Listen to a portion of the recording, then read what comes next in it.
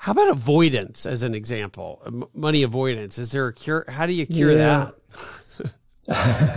Well, how do you cure that? Well, the money avoidance is based on thinking, right? So we have technique and tools that we use to help people discover their thinking, right? It's like if I said to you, tell me first answer, as you leave the room that you're in, on your left is all the money that you and your family for the next 10 generations will ever need. And on the right is all the love that you and your family for the next 10 generations would. Tell me what you would choose. Yeah, and I would say everybody would choose the right. Yeah. And so that's a money script, right?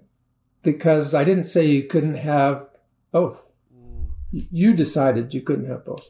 Right? That's a money avoidant thought. Ah, interesting. Yeah. Yeah. So it's like and the cool part is when we shine light on that thinking, we go, that's sort of stupid. Yeah. But we don't even know that we're doing it. We don't even know that it's operating. It's like we shine the light on it going, wow. And sometimes just awareness of the money belief changes. A friend of mine with this retirement thing, I said, I'm really struggling. He goes, so when you retired, what would you do? And I pictured myself on a beach on Kauai, sitting in one of those chairs with the waves lapping up and over my feet and back. And that was the most disgusting picture. It's like, I would hate that. Right? Yeah.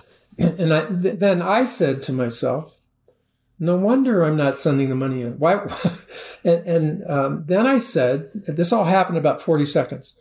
What if retirement meant I could do what I want, when I want, with who I want, where I want, and I don't have to do the other stuff? It's like, all right, that sounds good.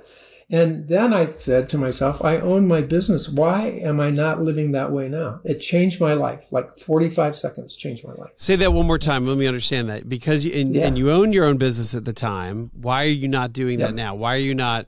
Why am I not doing what I want, when I want, where I want, with who I want, and not doing the stuff I don't like? Like what? I don't have to wait to retire to do that, right? I mean, I'd never had that thought. But that's what uncovering one money script meant. And when if you look it up, we've done some work with this. If you look up retirement, quit, you'll find in the first 5 words, quit. And what if you love what you do? It's like I don't want to quit, right? So if we don't know that, we set ourselves up to never be able to quit. And I would have been a 60-year-old complaining and moaning and groaning about, I got to work the rest of my life, without knowing that I'm making myself happy by doing that, because I would be miserable if I mean, it's crazy, right? I mean, we go like, that's nuts.